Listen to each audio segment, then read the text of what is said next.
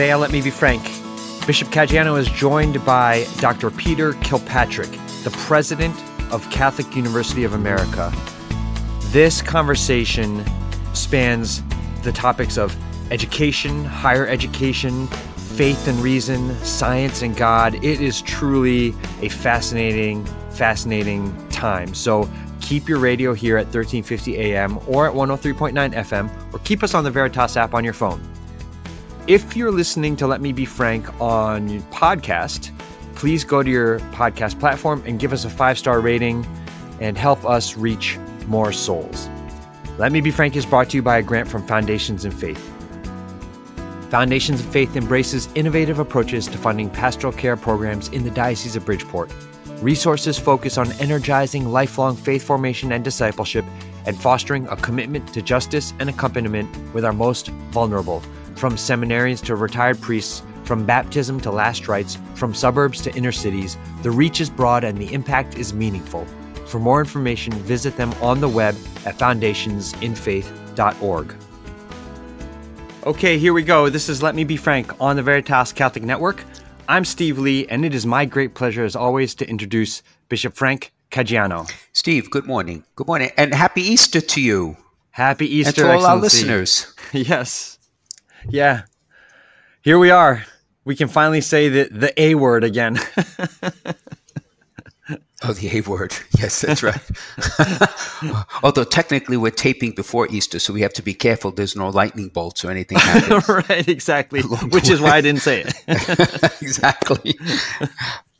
We have a fascinating guest today. I am very excited. This is going to be fantastic. So we are very pleased to be joined by Dr. Peter Kilpatrick. Dr. Kilpatrick was appointed president of Catholic University of America in March 2022, and he took office on July 1st, 2022. Before that, he was provost and senior vice president for academic affairs at the Illinois Institute of Technology from 2018 to 2022, and previously served as professor and McCloskey Dean of Engineering at the University of Notre Dame. Before he did all that, Dr. Kilpatrick was on the faculty of North Carolina State University in chemical engineering for 24 years.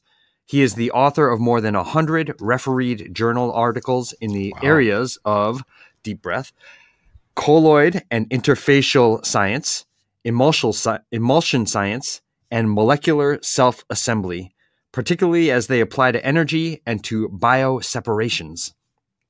And Dr. Kilpatrick holds or shares 12 patents. Dr. Kilpatrick and his wife Nancy are the parents of 4 adult children, and we are delighted to have you on. Thank you for joining us, Dr. Kilpatrick. Great to be here with you, Steve. Yeah, no, Bishop Frank. No, yeah, you're most welcome, my friend. I'm going to call you Patrick. I'm going to take the liberty to call you Patrick, if you don't mind. Peter. Peter. I'm sorry, Peter.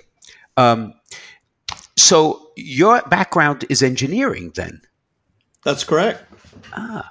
So how has your faith journey lead you from engineering to the presidency of the Catholic University of America? Well, I'd have to share with you how I came to faith. Please. I'm an adult convert.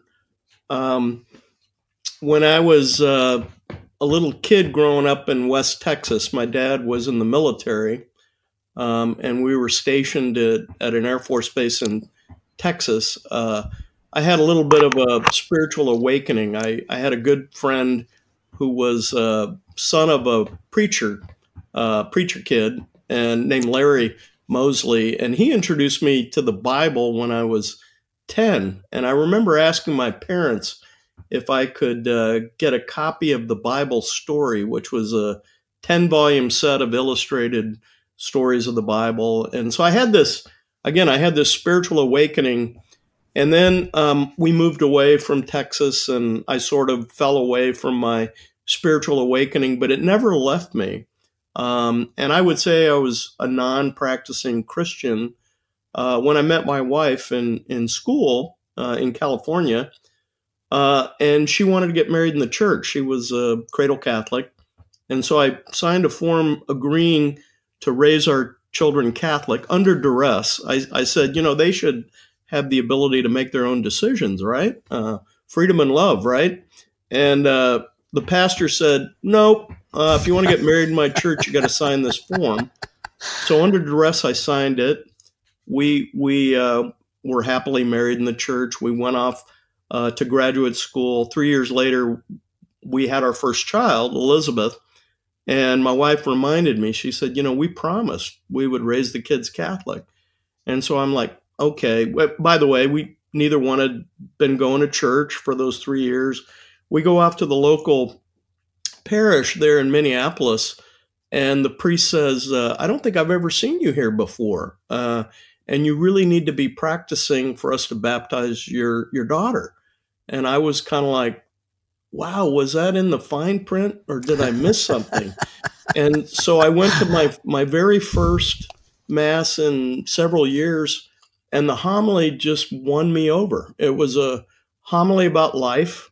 It was a beautiful homily delivered by an elderly priest. And I just have to tell you, it was a grace-filled moment. And I've had the faith every day of my life for 43 years because of that homily. And wow. I feel very blessed. Wow. So that's how I came to the faith. So how did I come from having the faith and being an engineer to being a university president? Well, I would just tell you that God keeps saying, come and follow me. I was a happy professor at NC State. Notre Dame came knocking on my door. A lot of universities had tried to recruit me away from NC State, and my wife had always said no because we had our kids in school in North Carolina. And our oldest daughter was in high school. She was a senior in high school. And my wife finally said, well, what do you want to do? And I said, I don't really know what I want to do. So I talked to my spiritual director, and he said, well, what's best for your family and what does God want you to do? And that led me to Notre Dame. And then I got led to Illinois Institute of Technology. And then I was going to retire. And a very close friend of mine at Notre Dame, a gentleman named Carter Sneed, who's a law professor there, said, called me one day about 2.5 years ago. And he said, Peter, the Catholic University of America is looking for a new president. You'd be great at it. You should go apply for the job. I said, Carter, I'm not a spring chicken anymore. I'm thinking of hanging up my spurs here. And he said, the church needs you. You need to go to the Catholic University of America. And he kind of badgered me until I applied. And I really applied just to get him off my back. And then they invited me for an interview. And I came and fell in love with the place, found out what this interesting place called Catholic University of America was all about, and decided this is where I'm supposed to be. This is what I'm supposed to be doing. So I really feel like God's in control and is putting people and things in my life that just lead me to where I'm supposed to be. Right. It's a remarkable account, Peter, because that one homily, it shows the power of encountering Christ in the least likely moments of our lives, where grace just breaks in. Because I'm sure when you walked into church, you had no expectation of what was going to happen. Right? Yeah, it's and I've learned over time to be ready for the to try to be ready for the unexpected. To every time I meet someone or have an encounter of some kind, I'm always thinking, what does God want me to get out of this? What does God want me to put into this? And I don't always respond as well to grace as I would like to, but at least I'm learning to let him lead the dance. Yeah. And I think that's a lifetime project. It's true for me. It's true for everyone, right? It's a lifetime project. You used an interesting phrase, preacher kid. Is that what the children of like the Protestant preachers are called? Absolutely. Is that right? I never heard that before. PK. Preacher kid. Oh, well, look at that. Yeah, okay. You live and learn. It's a common Protestant terminology. Wow. So now you are at the head of Catholic University of America. Chances are some of our listeners have heard of it, but don't really know it. So give us some background. Why is this university so important? Well, it's a unique Catholic university in America because it was founded by the bishops of the country in 1887 at the request of the bishops. It was founded under a papal charter. Pope Leo XIII chartered the university, and it was founded as a university of pontifical right, a so-called pontifical university. And so if you go to almost any other country in the world, Korea, the Catholic University of Korea, the Catholic University of Chile, of Portugal, of Poland, there are pontifical universities that were founded as pontifical universities all around the world, and we're the only one in the United States. So all the other Catholic colleges and universities were founded typically by religious orders, like the Jesuits or the Franciscans or the Congregation of Holy Cross. But this is the only one that was founded in the heart of the church, from the heart of the church. Now, like many universities, we followed a process of, I call it depontificalizing in the 70s. But we're actually interested in going back to our roots and reapplying to be a pontifical university, because I'm a big believer that it's important for universities to get in touch with their identity at the heart of their mission and live that identity in a unique way. And that's what makes us unique. So for many years, we were the university that educated the bishops. So over 100 bishops, both current and retired, have their advanced degrees from our university. We've had a seminary here, Theological College, for nearly 100 years. 5 of our alumni are up for canonization. It's a unique university.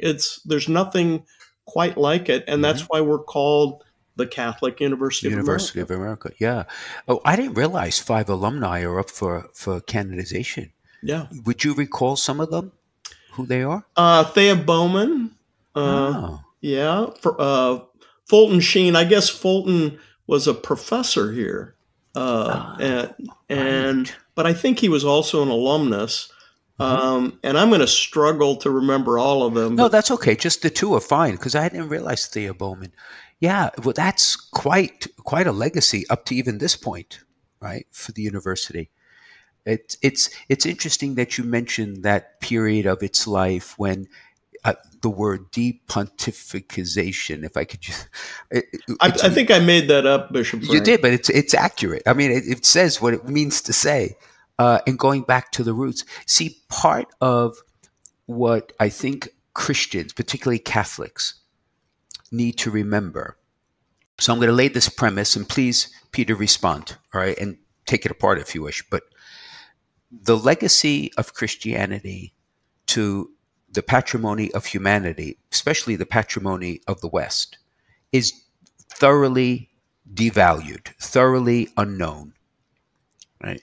The church was at the heart of so much, whether you're talking about universities, whether you're talking about the hospital system, whether you're talking about healthcare or just it's so human services, that people forget we were really the protagonist of laying the seeds, right? So would it be fair to say that the originating force of the university in the West was the church, or is that overstating the case? No, I think that's exactly right. Now, it is true that there were impulses in the East for the formation of centers of learning, so-called, that ultimately became universities, but really the university that we know in the West, where young people go to be formed and educated and become what Pope Leo XIII calls the nation, the church, and the world's best citizens. That originated really in Italy and France, and in the heart of Europe around the year 1000 to 1200. So, Oxford was founded then,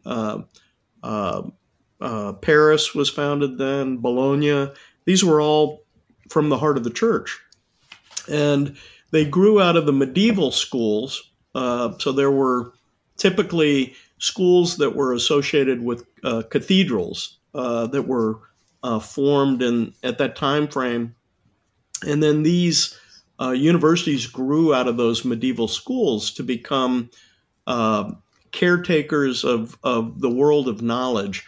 And in the beginning, knowledge was ordered around what's called the liberal arts. The trivium and the quadrivium. A grammar, rhetoric, logic was the trivium, and then the quadrivium was the application of quantification and techne, engineering, if you will, to music and astronomy and physics, and but that was the birth of the university in that time frame, and we're really the keepers of that. And in fact, one of the most important things about a Catholic university is that the knowledge that we communicate to our students needs to be ordered in such a way that they understand that it's completely integrated. And unfortunately, most universities now are becoming what Alistair McIntyre calls multiversities. They become siloed and fragmented, and the knowledge is not integrated. And so one of our great projects here at the Catholic University of America is to demonstrate that all that knowledge is integrated and connected.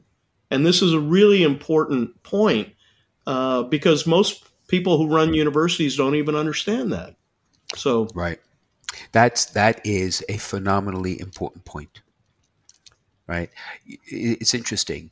From what I recollect of church history, theology in these settings, in the earliest settings of the theology, was considered the queen of the sciences. It still is. Exactly. That's exactly. Amen. That's exactly the case. Because in theology, you see the fullness of the human person who is addressed by the offer of grace. So here in Bridgeport, we talk about, the mind, the heart, and the will, which is the traditional way of looking at a human being. You could use other terminology, but basically, so then all the different schools and all the different sciences have to all speak to each other because it's just the one human person that's being addressed. Exactly. Right. And I think in the end, part of what the world doesn't want to do, and maybe this is a judgment on my part, and forgive me, Lord, in the Easter season, but they don't want that dialogue because it will reveal the biases that some of the disciplines have, or their incompleteness, or their need to kind of give way to a larger worldview that their little world can't accommodate. Right. So people silo because they're comfortable in their silos.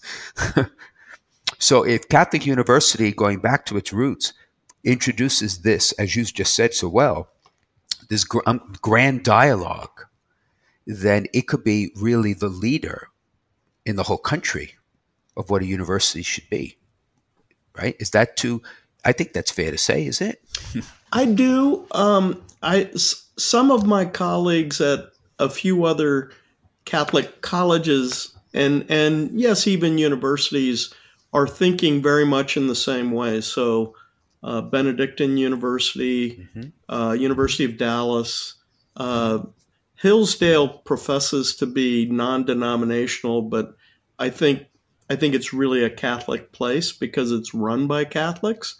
So there are other universities in the country that are having this conversation. And at root, what is it that unites all of knowledge? What is it that gives to the human person their identity as being truly human? Well, it can only be one thing. It's the Lord. It's Jesus Christ. I mean, Gaudium et Spes in chapter 22 says, man cannot know himself apart from Jesus Christ. And so you have, and I'm constantly reminded that Jesus in the gospel says, if you deny me before men, I will deny you before my heavenly Father. And when I hear that, I'm like, oof, I almost need to grade myself on how many times publicly I say Jesus is at the center of our university. Jesus is at the center of our curriculum. Jesus is at the center of my life. How many, I need to grade myself and make sure that I'm professing him as Lord and master of my life, or I feel like I'm a traitor. Yeah, that's beautifully said. I mean, there are some controversial points that are all related to this, which I'm just going to throw out there, not necessarily that you need to react to, right, at all.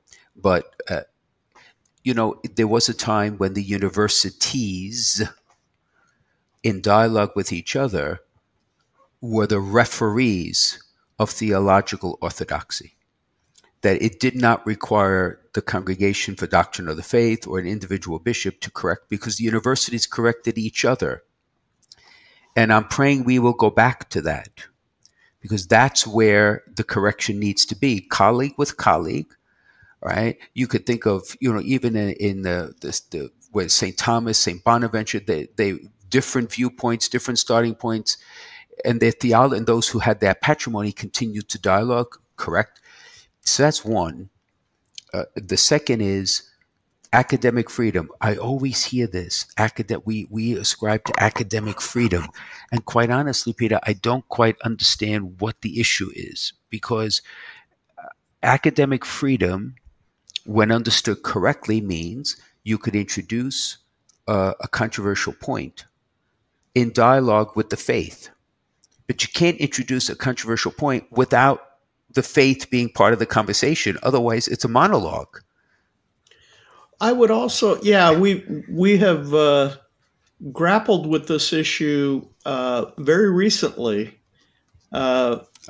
Yes, because we've had on occasion, we have a few issues with faculty that we have to address. And I would say what helps me understand academic freedom properly is that Ex Corde Ecclesiae, the Magna Carta of Catholic universities, says that we have the privileged responsibility to rigorously pursue the truth.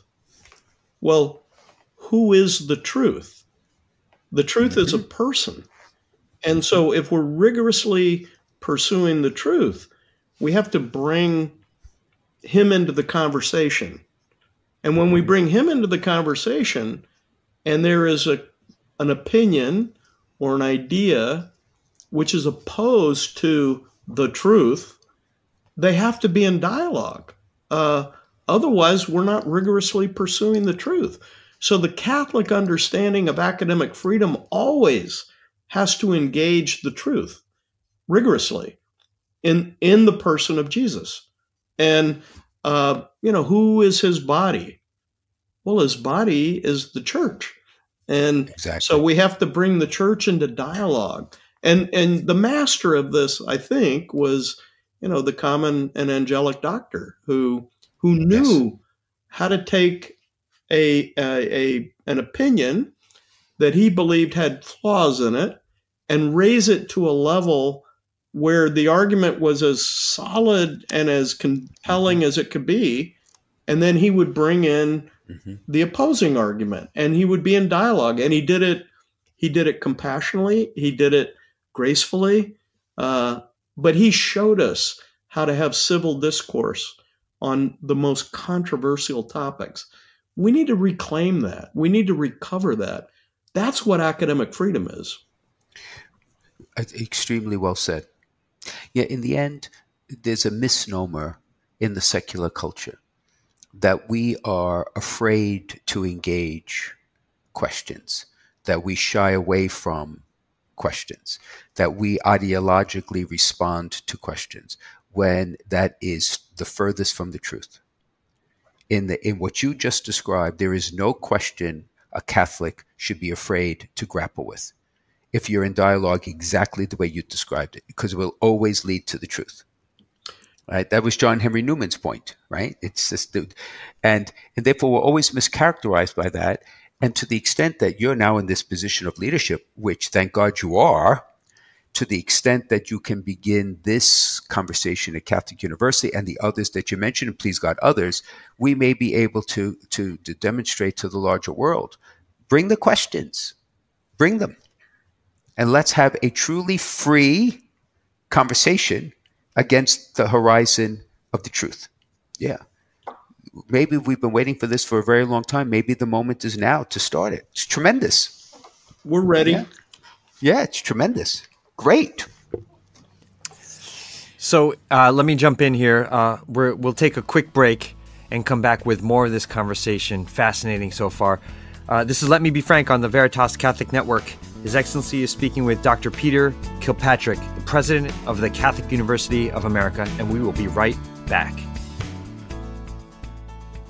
If you're concerned about your end-of-life plans, searching for a Catholic cemetery, or have loved ones who are buried in one of the 14 Catholic cemeteries throughout Fairfield County, now might be a good time to begin planning for yourself or for other family members. Call one of our family advisors at 203-742-1450 and select option 5 to leave a message, or visit www.ctcemeteries.org. Many people don't realize that they can be buried with their deceased loved ones, even if all of the family's in-ground plots have been taken. The Diocese of Bridgeport Catholic Cemeteries provides in-ground burials, as well as columbarium and mausoleum options. This makes it possible to unite your family together in the same cemetery, and it's an opportunity to build a bridge for your family back to the church. Talking about this issue is not easy, but pre-need planning makes your wishes clear, reduces cost, and helps your family avoid difficult decisions at a time of grief and loss.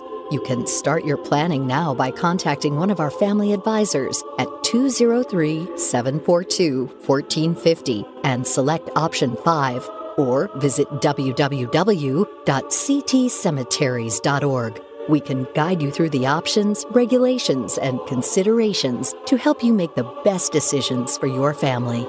The number is 203-742-1450 and select option 5, or visit www.ctcemeteries.org. Okay, welcome back to Let Me Be Frank on the Veritas Catholic Network. Bishop Caggiano is speaking with Dr. Peter Kilpatrick, the President of Catholic University of America, and I'll turn it right over to you, Excellency. Yeah. Well, first of all, thank you for the first half, because I thought it was fascinating. And this conversation about academic freedom, it really gives me tremendous hope when it's seen in the light the way you described it. There's one other controversial issue, which again, I'm just going to put out there. You don't have to respond, because I'm affected by it the same way. But when there is lifetime guaranteed employment, there are always issues. Whether there is tenure in the universities or ordination on the clerical side, meaning once you're ordained for life, unless something outrageous happens, and usually that outrageous is sinful. So I just mention that because our worlds are not dissimilar insofar as people may be listening and say, well, why don't you do this? Why don't you do that? Or why don't you do this? Why don't you do that? But there are natural limitations. It's more a question of conversion and inspiration than it is just a mandate. Is that for your shaking head? Is that a fair way of putting it? Yeah. Right. Yes, I think so, Bishop Frank. It's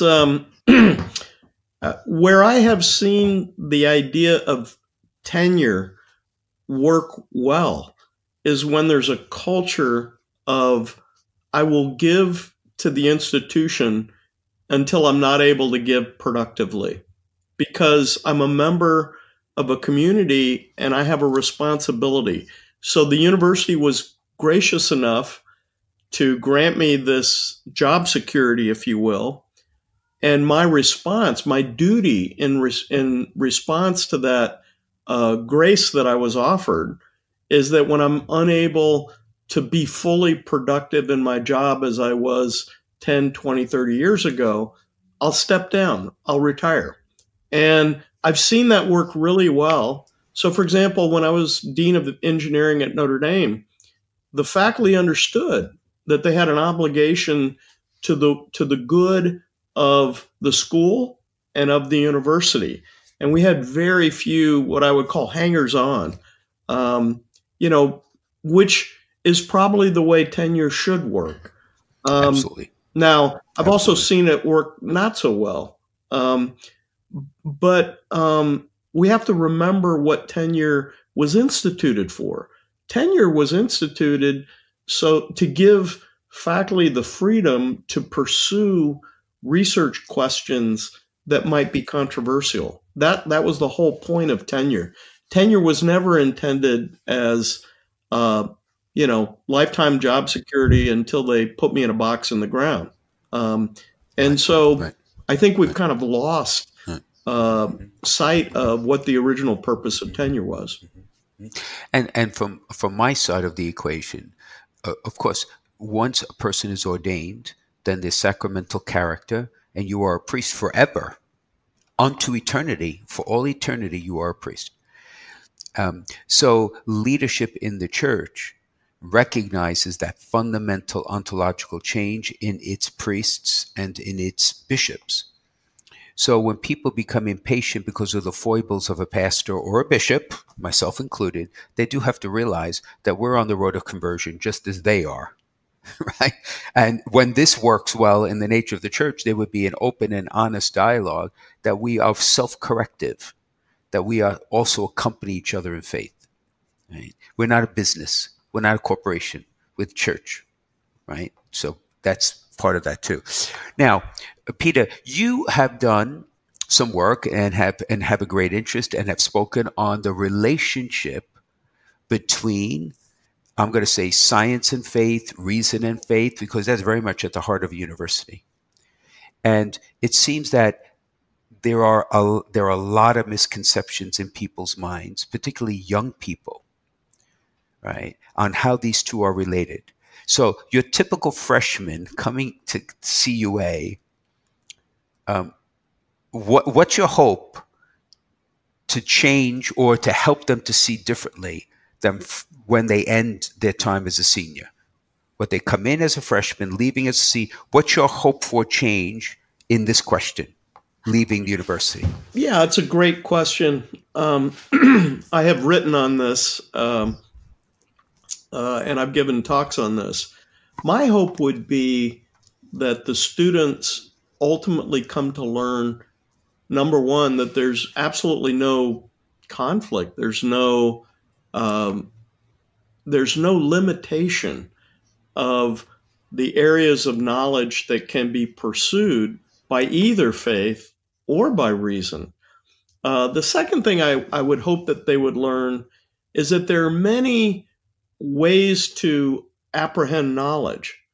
So science is an inductive exercise. So we take observable data through the five senses, we measure things, and we collect enough data that we see trends and patterns, and then we propose theories or hypotheses, and then we test those hypotheses to try to prove or disprove them.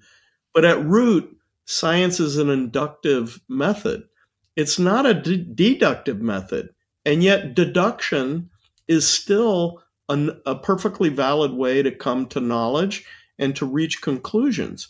Another important distinction is that science typically uses what I would call, or what St. Thomas Aquinas called, ratio, which is a discursive type of reason that tends to break things up into pieces and study them individually.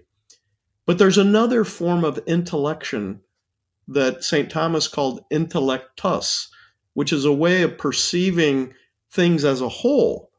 It's holistic reflection. And that's a perfectly valid way to come to knowledge. And so my hope for our students is that they would come to learn there are many ways to come to knowledge. The third thing that I would hope that they would learn is that any question is fair game, and the deeper the question, the more closely you're going to approach the truth of the matter, the reality of the matter. So when I was a little kid, I used to bug my mom all the time, and I would ask her why about everything. And she would give me her best answer. And then I would look at her and I'd say, well, why is that? And ultimately my mom would get a little impatient with me, and she'd say, well, I don't know how to answer that particular question, but why don't you go research it? And so I was constantly trying to get to the ontology of the issue, the source of being, and I think that's another thing that I would hope our students get, is that they would question, who am I? They would ask the being questions. Who am I? What is the source of my reality? Why am I? What is my purpose as a person? Why is it that I can reflect on myself? We have no evidence that any other animal can do that except human persons. So I would hope that they would ask these ultimate questions about reality and about being, because I think beginning to get answers to these ultimate questions helps them ask much deeper questions about any area of specialization or any profession or anything that they go into. So a lot of our students will end up double majoring in philosophy or theology along with their discipline, which I love, because this is my hope, is that they become integrated human persons that ask the deepest questions about reality. Mm-hmm. Yeah, I must confess, one of my biases is, as I've grown older, the fact that philosophy is not universally taught is a real loss. It is. For the very reasons that you are describing. Mm-hmm. Yeah, we are very fortunate here at the Catholic University of America to have a wonderful school of philosophy. And they, in fact, we've coined the expression, I've heard it used, they've been the keepers of the flame. And now theology is fantastic as well. I would argue they're both the keepers of the flame. But we've been really blessed to have good philosophy and theology here at our university.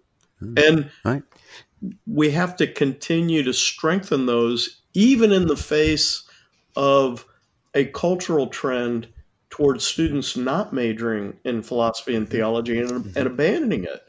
And many universities are abandoning philosophy and theology. Yeah, and what a tremendous loss. It's like going onto the ocean without a compass or without GPS. It's just, you kind of like just meandering, right? That makes no sense to me. Anyway, now, this I mean as a tremendous compliment. Your remarks are extraordinarily thoughtful. They are broad. They are genuine. They are authentically Catholic. So if I did not know you and your background, I would think you were either a theologian or a philosopher or a professional educator your whole life. And yet your background is engineering, at least your initial. So I'm fascinated. What does engineering have to do with the act of faith? What has engineering taught you that brought you to this point? Because I think the connection just fascinates me. It's a great question. And so I'm going to tell you a little story about a phase of my life. So engineering and science always taught me to be very analytical, and logical, to be very analytical and logical about everything, and to be quantitative. So quantitative, analytical, logical. When I converted and became Catholic, I took that analytical, quantitative, logical frame of reference, and I applied it to my faith. And my director of religious education, when I call it a baby Catholic, I had just moved to North Carolina. He asked me to be an RCIA instructor. And I said, Steve, why would you ask me to be an RCIA instructor? I know almost nothing about the Catholic faith. I'm a brand new convert. I said, I've been through RCIA myself, and I know the creed, but I don't know much theology. And he said, but you're a professor. I said, well, that's true. He said, you'll learn it. And so he started feeding me books. And I have to confess, not all the books were helpful. So I quickly learned that there's something called a nihil obstat and an imprimatur.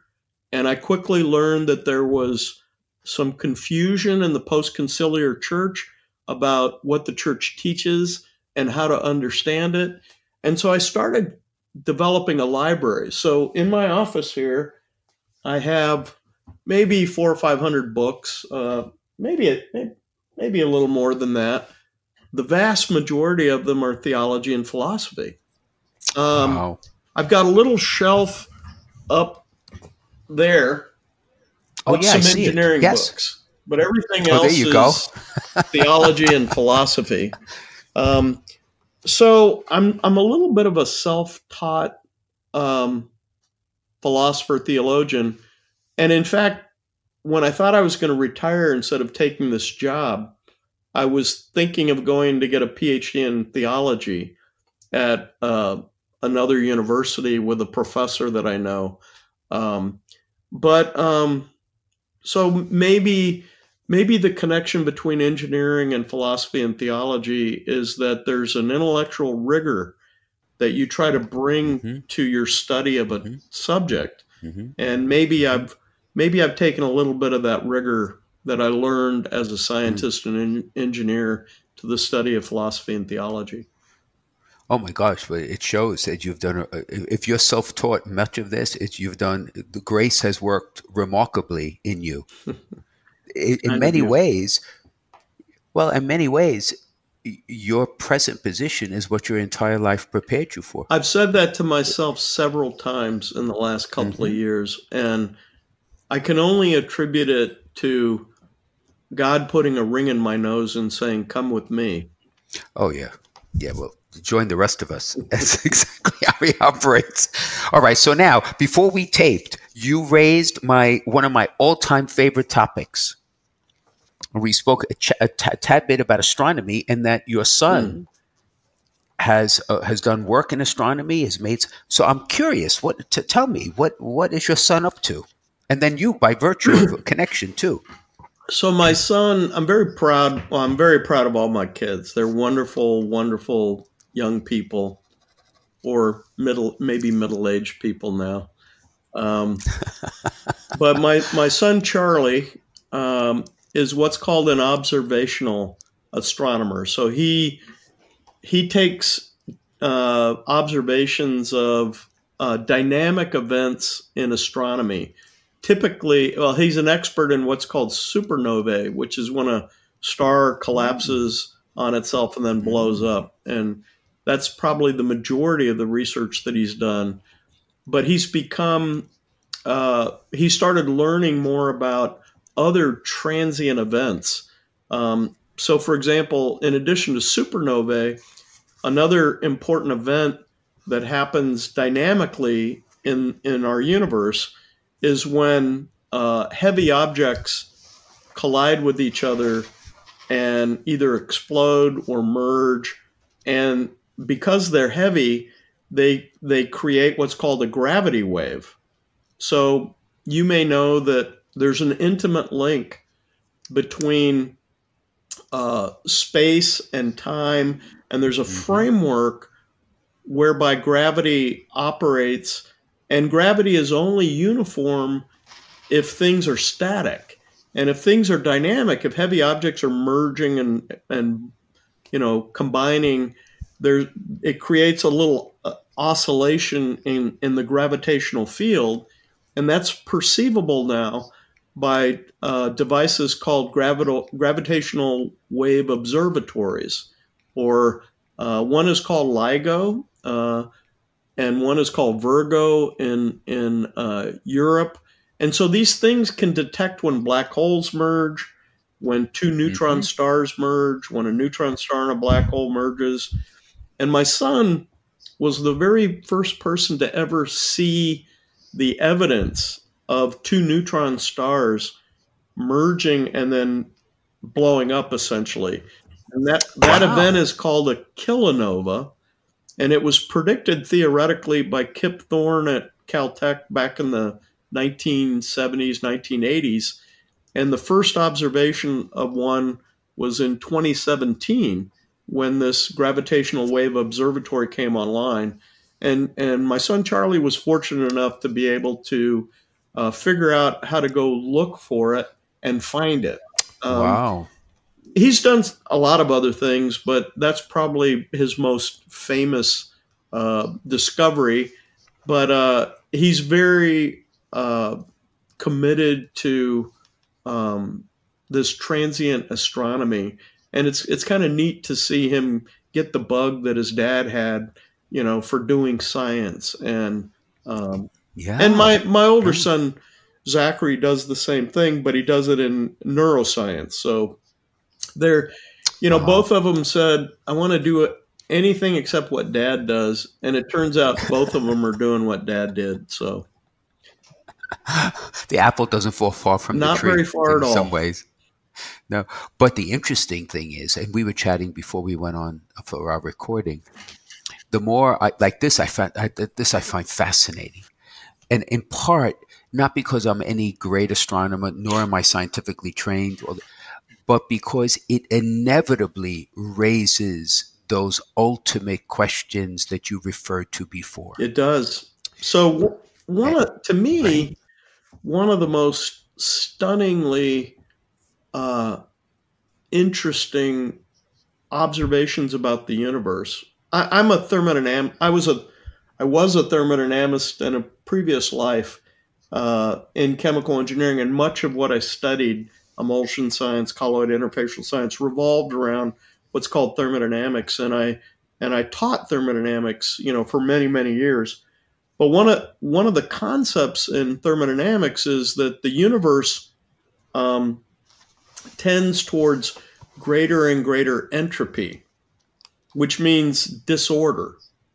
So if we look at the universe, there's a theorem, the second law of thermodynamics, that says an enclosed system will tend towards the greatest disorder or greatest entropy. And yet, our universe has been observed to have remarkably low entropy, much lower than you would ever expect were our universe to be a result of random forces. So, for example, our universe is very two-dimensional. It's very flat. And physicists and astrophysicists have no explanation for this. Now, what they do to try to explain why is our universe such a unusually constrained closed system is they propose, that there must be an infinity of universes. It's called the multiverse. And yet there's absolutely no evidence for this. And there are even physicists now who are developing theories that basically say there can't be an infinity of universes. Either there's a few or there's one. And so, again, this raises that ultimate question. Why does our universe look so incredibly designed? Why are the physical constants of the universe constrained within such very narrow limits for life to exist in our universe? There are all these questions, and candidly, I do not find good answers from physicists today for these questions, other than if the universe obeys laws and if the universe appears to be designed, then there must be a lawgiver and a designer. There must be. Reason, again, all of our knowledge doesn't come from induction and evidence. A lot of our knowledge just comes from deduction and logic. And if the universe appears incredibly designed, constrained, and obeys laws, who's the lawgiver? And to me, there's only one credible answer. Because as St. Paul says in Romans, he designed the world in such a way that just through our reason, we can come to these conclusions. Mm-hmm. And Mm-hmm. I think Father Spitzer's book is a real contribution to this debate between faith and reason. And I look forward to having these conversations with others and really sort of delve. In fact, we're looking to stand up an institute here on faith and science. Yeah. Really? I didn't know that. Oh, yeah. Excellent. Well, we think it's important. We don't want the purveyors of scientism to co-opt the whole conversation about science. We want people to come together and have this deep dialogue about the best science, the best induction, the best evidence, and the best logic, the best reason, the best, how the complementarity of faith and reason that enables us to go deeply into these topics. Yeah, I think that's brilliant and long overdue, because it's one of the few prisms that most young people, and now those of us who are older, are operating under, and we don't even know we're colored by the prism, because the secular culture is leading us to these unexpressed but still present conclusions that block the act of faith. That's correct. There's person. A beautiful book that one of my colleagues here at Catholic University wrote called No God, No Science. His name's Michael Hanby, and I could go grab it off my shelf, but it's a very deep philosophical book. But essentially, it says, I think, what I just said a few minutes ago, that if the universe is ordered, and it is ordered, if the universe obeys laws, if there is structure to the universe, reason dictates that there is some cause of all that structure and law, and that's just common sense, essentially. Now, he says it in 50 pages using philosophical language, but I'm pretty sure that's the essence of his argument. Right. And if I may, Peter, and if I could use this terminology, and therefore the natural revelation of that which exists points to the existence of a God, then revelation reveals that God to be personal, that God to be inviting, and that God entered into the creation that was made in large part to serve us, to glorify him, and reveal that love on the cross. What an extraordinary affirmation to make about us and about God. Absolutely. Extraordinary. This is what we just celebrated. This is the Paschal mystery that we're entering into tomorrow. Amen. Absolutely. Absolutely. Fascinating. Thank God you are where you are.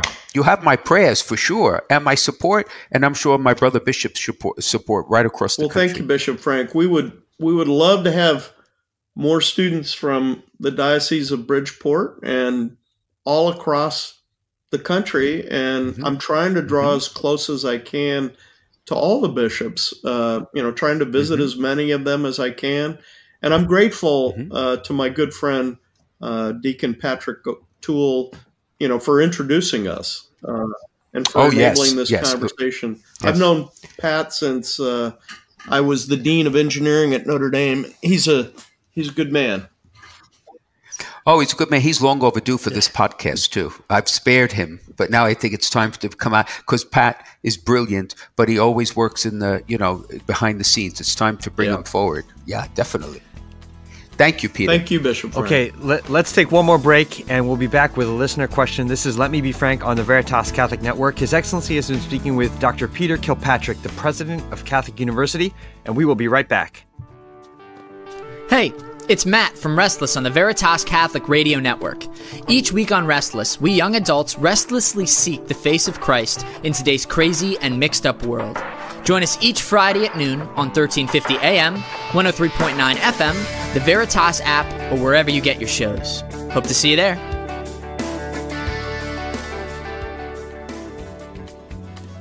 Okay, welcome back to Let Me Be Frank with Bishop Frank Caggiano. All right, Excellency, I love this question that came in. So here it is. The listener writes, what do you think is the most important passage in the Bible? And is there one that kind of sums up everything? Well, it's interesting. I mean, important, they're all important. I mean, it's all revelation. Sums up, right? I would have always have said John 3, God so loved the world that he sent his only begotten son, that those who believe in him may have eternal life. But actually, I'm going to co-opt the question, and I'm going to say, what's the most poignant line in sacred scripture? And until recently, I would have said to you, as I've said before in this podcast, you know, it's Pontius Pilate's question to Jesus, what is truth? It's still up there, but there's another one now that captivates me. And it's at the Last Supper. And when Jesus reveals to Judas, to the group, that Judas was betrayer, and scripture says, and of course Judas departed, and then it says, and it was night. And that image of inviting the night, the darkness, should be the cause for every Christian to reflect upon. Because we invite the night when we are people of the light. And that could be a matter of examination of conscience for every Christian every night before he or she goes to bed. Amen. Okay. So if you have a question for Bishop Frank, send it in on social media. You can email questions@veritascatholic.com. Bishop Frank Caggiano is on Facebook, Instagram, and Twitter, and so is Veritas Catholic Network. And we would like to thank our sponsor, Foundations in Faith. Foundations in Faith is committed to supporting and transforming pastoral ministries in the Diocese of Bridgeport, and you can learn more about their outstanding work at foundationsinfaith.org. And Dr. Peter Kilpatrick, obviously a man of science, obviously a man of faith, and the president of Catholic University of America. Thank you so much for joining us on Let Me Be Frank today. Thank you, Steve. Thank you, Bishop Frank. It was a real joy and pleasure for me to be with you today, and I really enjoyed the interview. Thank you, Peter, and really you have my prayers, my support, and please God, if I could be of any help to you, I appreciate that. Give me a buzz. I'd love to come visit your schools in Bridgeport. Oh yeah, come. We have a flowering here. Our attendance is up. Lots of great work being done, apologetic work being done in our high schools. Oh yeah, you're most welcome. Would love to come. And by the way, our tagline, our new brand, you'll like this, is lead with light. Oh, I love it. So you know our motto is Deus lux mea est. God is my light. So our new tagline is lead with light. I love it. And the website for the school, Dr. Kilpatrick, it's catholic.edu, correct? And cua.edu. Okay. Catholic University of America.edu. Either one gets you there. Great. So before we go, Excellency, would you please give us your blessing? Yeah, I'll be happy to. Absolutely.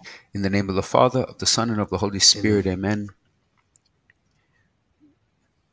In the light of Easter life and love, we give you thanks, Almighty God, for granting us the promise of eternal glory and peace in your Son, Jesus. May these days of Easter be a time of rest and renewal for us, for all who profess the faith, and for all people of goodwill. And may the blessing of Almighty God, the Father, the Son, and the Holy Spirit come upon you and remain with you forever. Amen. Amen. Happy Easter to you Happy all. Easter, Bishop Frank. Great to be with you. Thank God you. bless you.